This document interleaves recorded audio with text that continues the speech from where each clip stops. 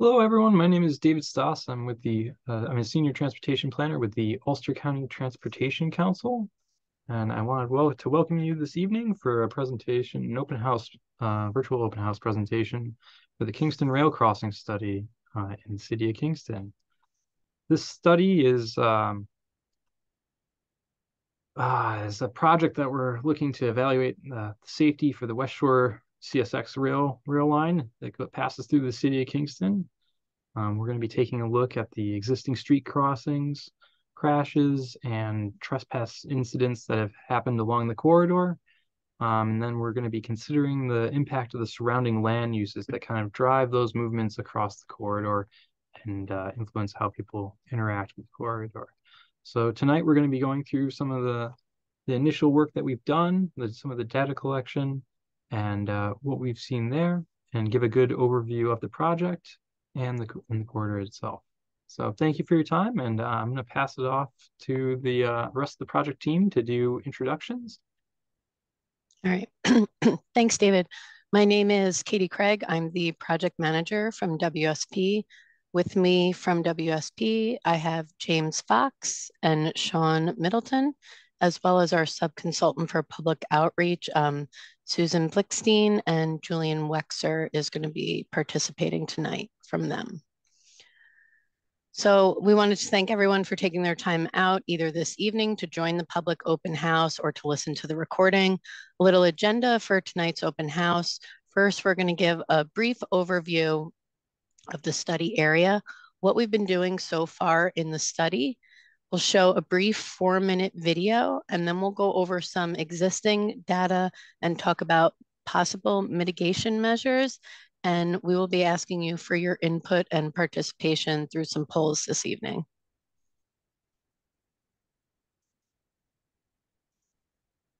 So the main focus of our study area has been along the CSX rail corridor, starting in the rail yard to the north of Flatbush Avenue and continuing to the south of Broadway Avenue.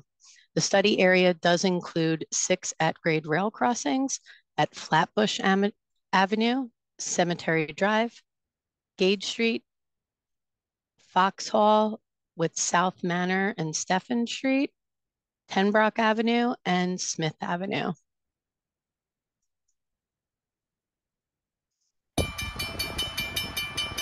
So we wanted to briefly go over the study area, the study objective here that we have developed. But before we do that, we just wanted to show this interesting video to show how when the gates go down at an at-grade rail crossing within the city of Kingston, you can see some of the impatience that people have. And this vehicle just performed a U-turn here at this grade crossing.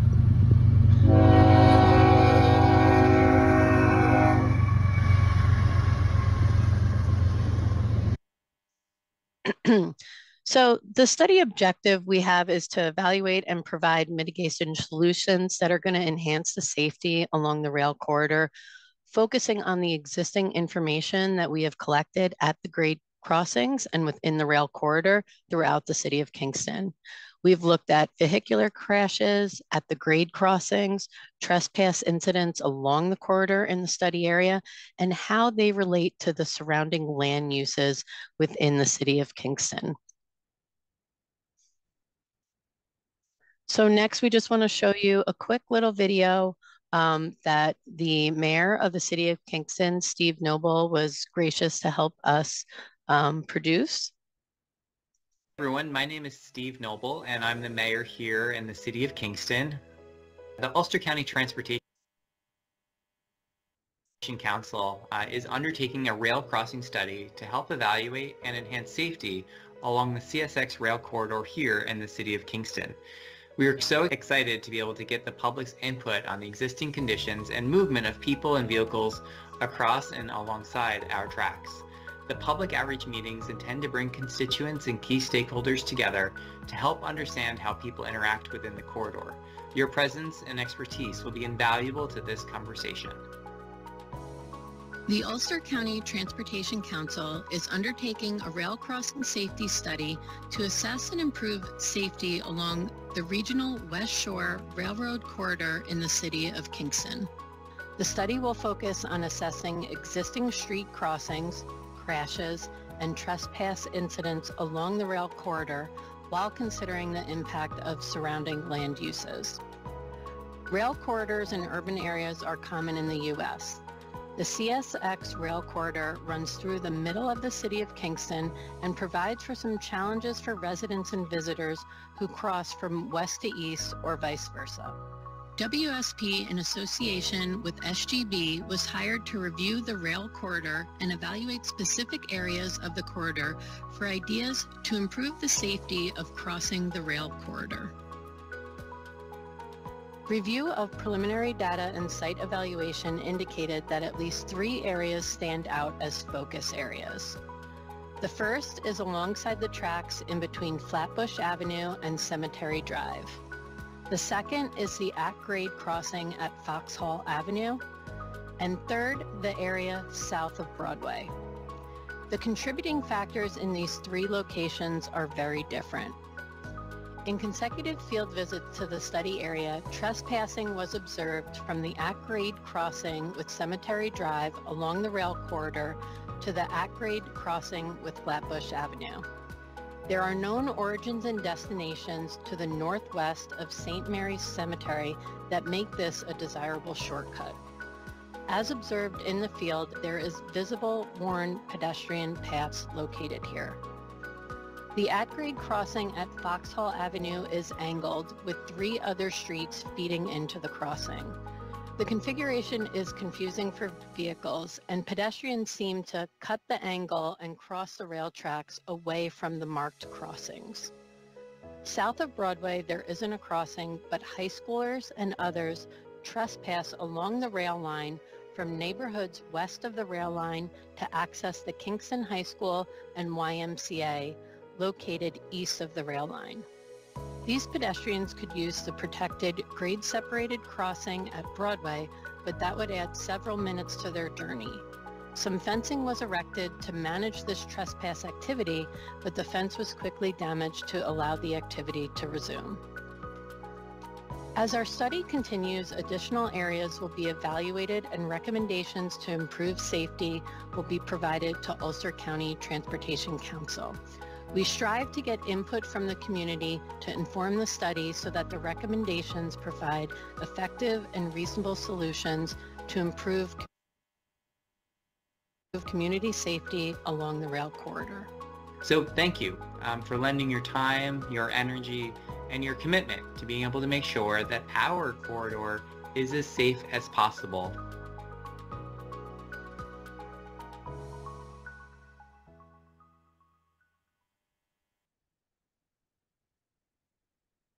Hi everyone, my name is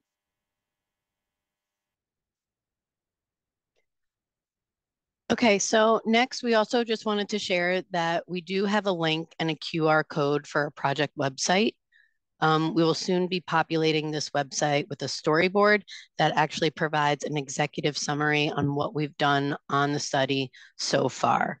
So if you'd like to use your phones and get the QR code or enter in the link, we can also put that in the chat for you.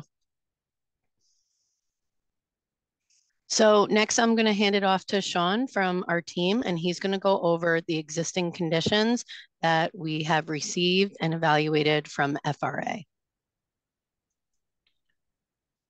Hello, everyone. My name is Sean Middleton. I'm a consultant in the field of safety and security with WSP, and I'm going to review some of the data at the crossings. This data is specific to trains striking vehicles, not pedestrians. We have an additional slide later on that discusses strikes with pedestrians. As you can see, we pulled all the data that we had available starting in 1976 and running through 2022. You can also see that from 2018 to 2022, we have had at least 1 strike at 1 crossing each year. Next slide, please.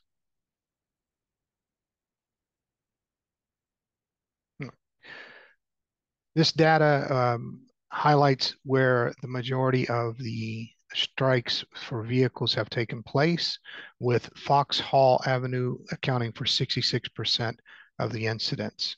As you saw in the earlier presentation, Foxhall Avenue, that crossing has a number of different feeder streets which have odd angles, which may result in a visibility issue.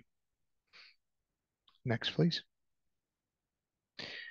This is a little more additional information.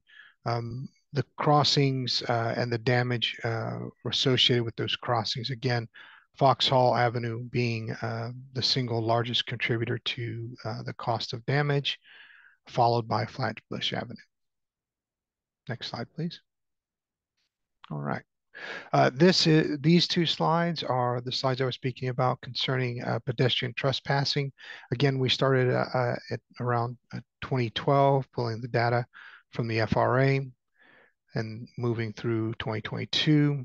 The next slide gives you some idea of what was recorded from the train crews view as the event took place. There seems to be a number of walking events throughout the years where individuals are struck by rail cars or rail equipment while walking, some of the lying down events, and then, of course, sitting and running.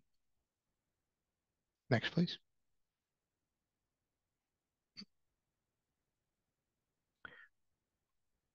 These are obviously visualizations of the crossings that we were talking about.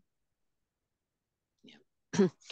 So I think, David, we were going to pull up a poll for the participants and try to start a group discussion. Yeah, of course. So we'll ask here about rail crossing safety. So I'll launch a poll.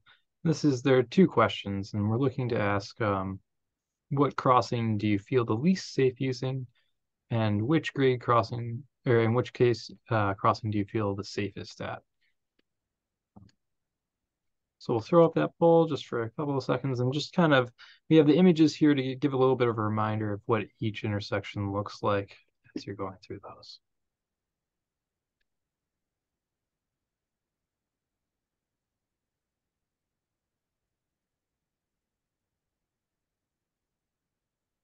All right, I'm going to end this poll. And thank you for the input there. And then I think that's good on this. Okay.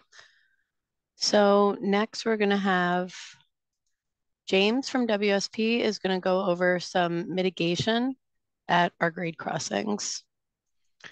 Yeah, good evening, everybody. So once we have identified from the data where our hotspots and trends are, we start to follow industry-leading practices for creative mitigation strategies on how we could help reduce risk at these trending locations.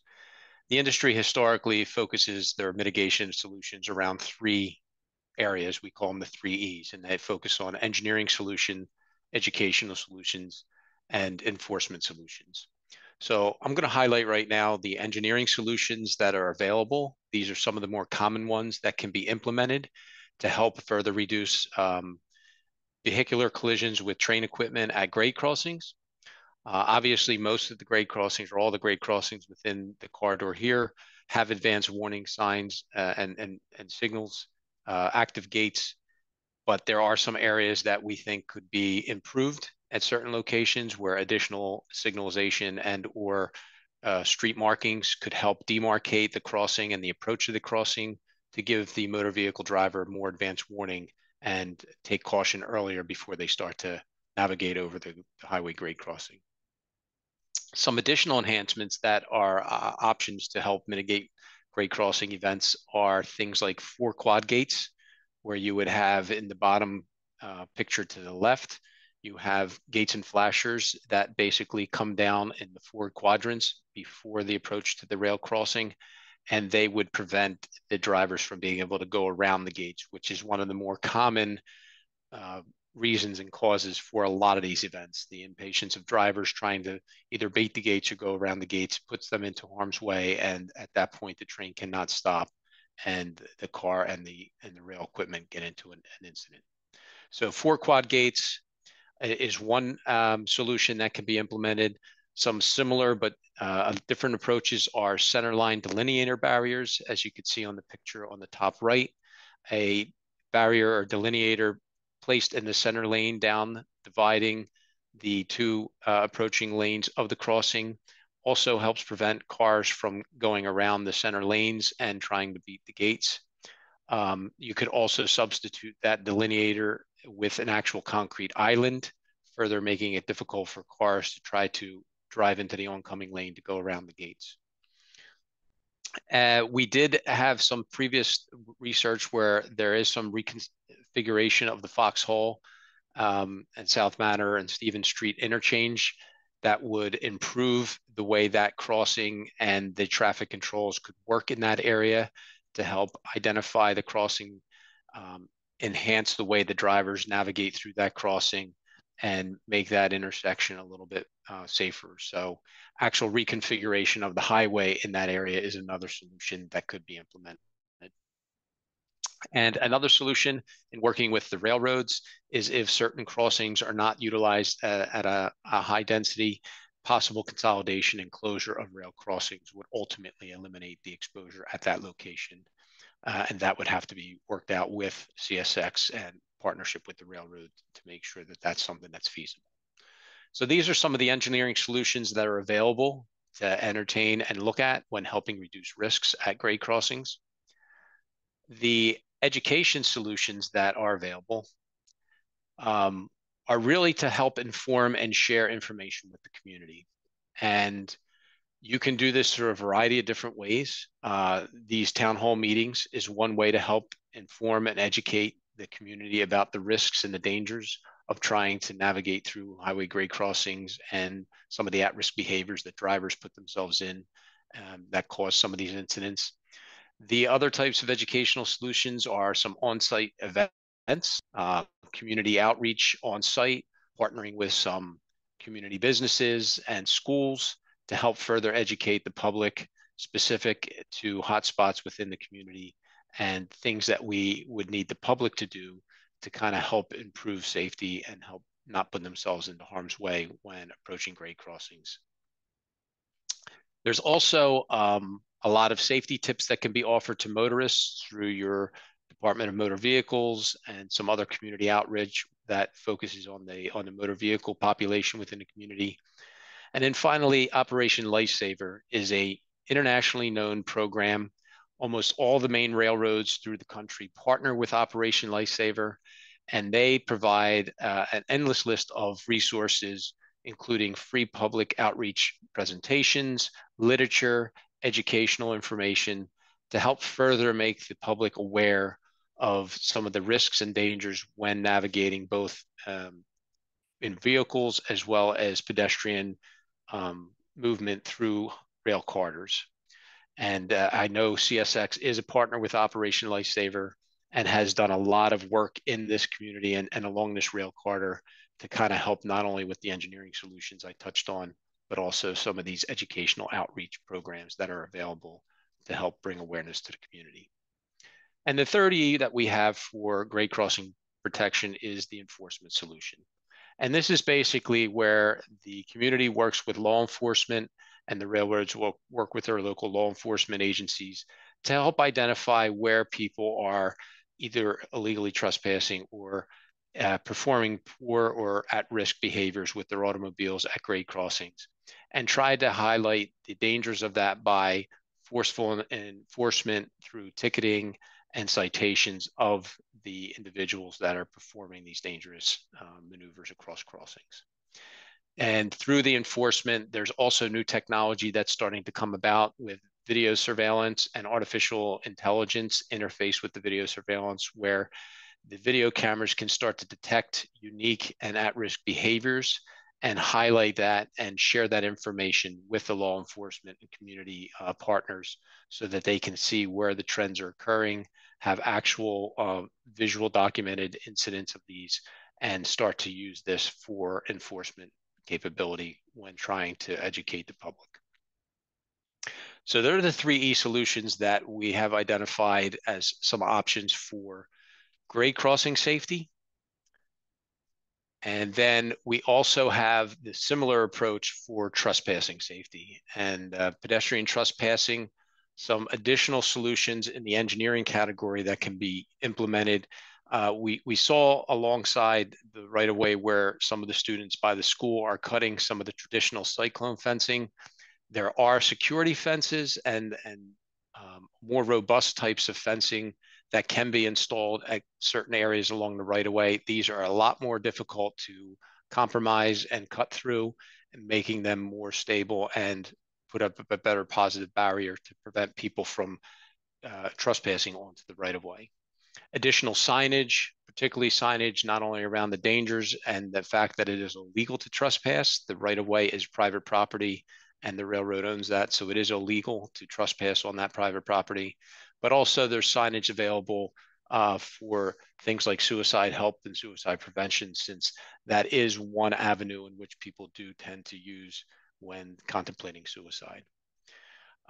There are also natural barriers that provide maybe a better aesthetic look to the right-of-way, but still have that same effect of being able to prevent people from walking from maybe street or the community onto the tracks or across the tracks. So the pictures here show on the right using some heavy boulders and rocks to form that natural barrier, or some vegetation and planting that can go along the right-of-way that makes it very difficult for people to access the right-of-way through that vegetation. We've talked about earlier also opportunities for pedestrian overpasses, giving the community a safer pathway to get across the right-of-way without having to actually cross the tracks. And one of the areas that we have identified so far is along the Greenkill Avenue area by Broadway, where there used to be some stairs there to navigate the new overpass. Could be something to be looked at where those stairs could be reintroduced and provide a safer path for the community and the pedestrians in that area. So there are some of the engineering solutions that could be implemented for pedestrian trespass events. We still have educational solutions that are almost identical to the same ones that we could implement for the grade crossings, sharing information with the community, on-site safety events, education to the pedestrian population. Ideally, school populations are a great avenue to start sending that message and communicating with the younger population in the community about the dangers and risks of illegally trespassing on right-of-ways. And Operation Lifesaver, as I said before, not only has a lot of literature and a lot of good information to share on grade crossing safety, but they also have a lot of concentrated information to share on pedestrian trespass safety and the risks associated with that. And the Operation Lifesaver programs are really nice because they can tailor the presentation and literature to any type of audience, whether it be young school age kids, middle school age kids, adults, or even the elderly population as they're going through changes in their lifestyle for driving capabilities. Operation Lifesaver really has a lot of good literature that can be tailored to any population in the community. And then the enforcement is similar to the grade crossings, but you can use things like cameras and intrusion detections at certain hotspots where trespassings are known to record and document those illegal acts and work with your local law enforcement agencies to kind of make sure those individuals are dealt with and that there's enforcements about that illegal action of trespassing along the right-of-way. So these are all the different types of solutions that we are entertaining, common ones used throughout the industry, and focusing on the 3E principles. This is where we are going to be focusing some of our recommendations around these 3E solutions for mitigations in both pedestrian trespassing as well as grade crossing safety. All right. Thanks, Sean and James, for going over that. So David, we do have another group discussion, and I didn't know if you had some more poll questions that you wanted to share. Yeah, so we just, in a similar vein to the previous poll question, the options that we have here, we're looking at which trespass mitigation do you prefer, and allowed to choose multiples if there's some multiple that stand out to you, and which trespass mitigations do you least like. So we'll leave that up for a moment here, gather results.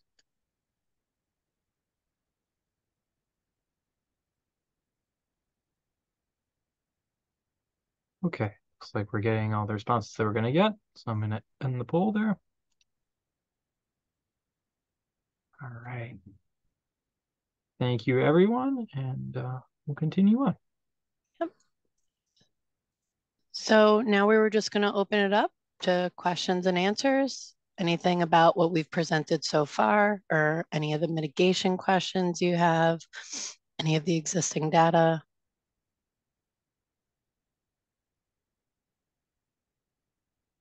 And we'll ask if there's any attendees that wish to ask any questions, feel free to do so in the Q&A or by raising your hands, and we'll allow you to talk.